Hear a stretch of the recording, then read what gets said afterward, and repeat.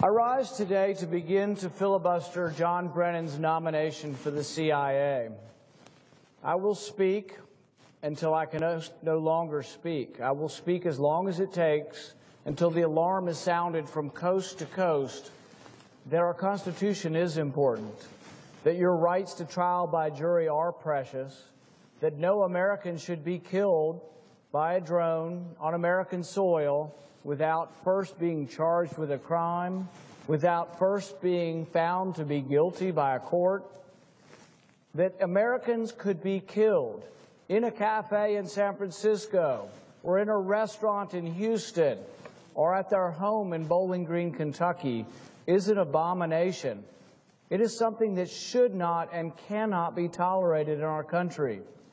I don't rise to oppose John Brennan's nomination simply for the person. I rise today for the principle. The principle is one that as Americans we have fought long and hard for, and to give up on that principle, to give up on the Bill of Rights, to give up on the Fifth Amendment protection that says that no person shall be held without due process, that no person shall be held for a capital offense without being indicted. This is a precious American tradition and something we should not give up on easily. They say Lewis Carroll is fiction.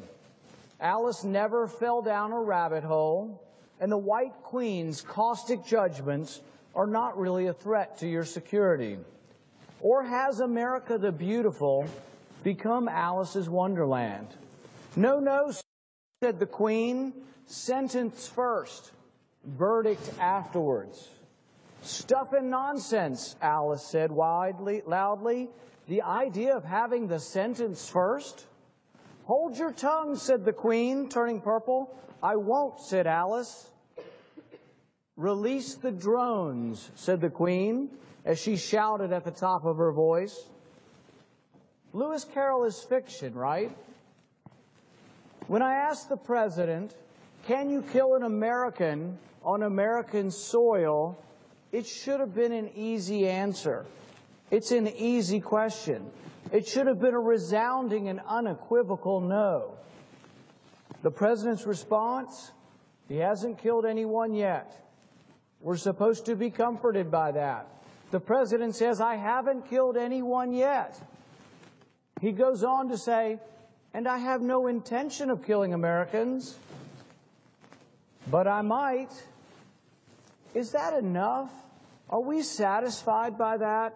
Are we so complacent with our rights that we would allow a president to say he might kill Americans, but he will judge the circumstances? He will be the sole arbiter. He will be the sole decider. He will be the executioner-in-chief if he sees fit.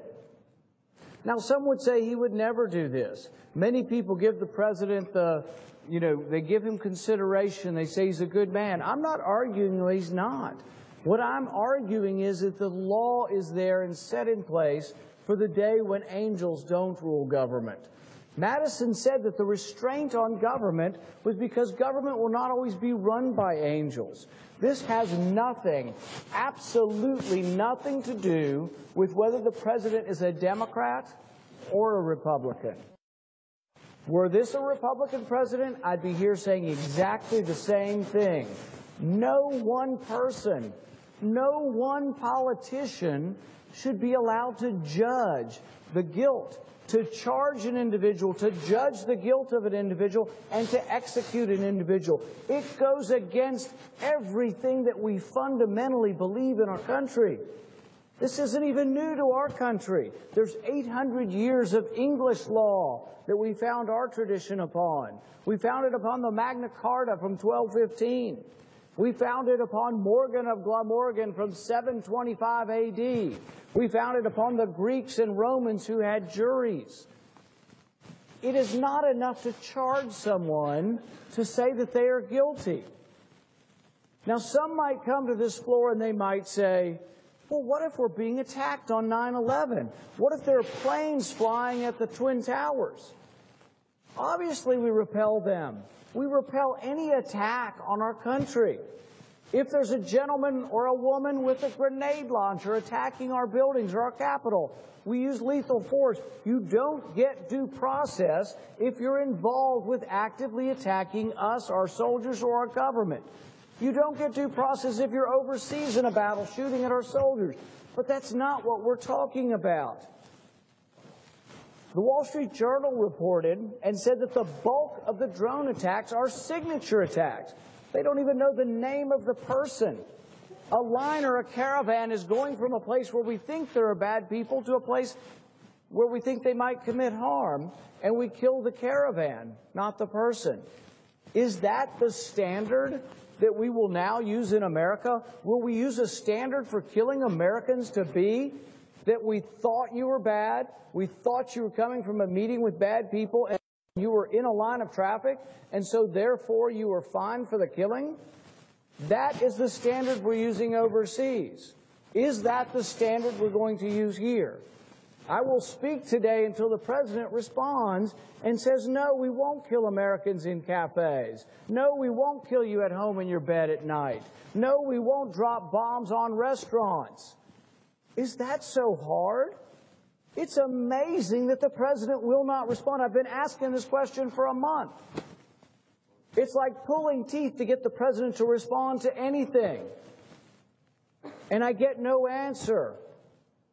The President says he hasn't done it yet, and I'm to be comforted. You are to be comforted in your home. You are to be comforted in your restaurant. You are to be comforted online, communicating in your email that the President hasn't killed an American yet on the homeland. He says he hasn't done it yet. He says he has no intention to do so.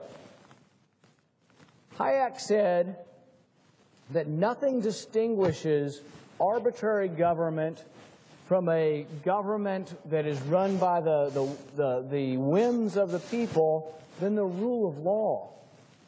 The law is an amazingly important thing, an amazingly important protection.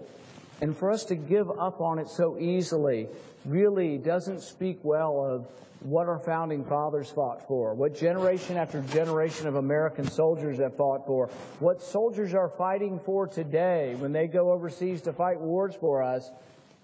It doesn't speak well of what we're doing here to protect the freedom at home. When our soldiers are abroad fighting for us, that we say that our freedom's not precious enough for one person to come down and say, enough's enough, Mr. President. Come clean, come forward and say you will not kill Americans on American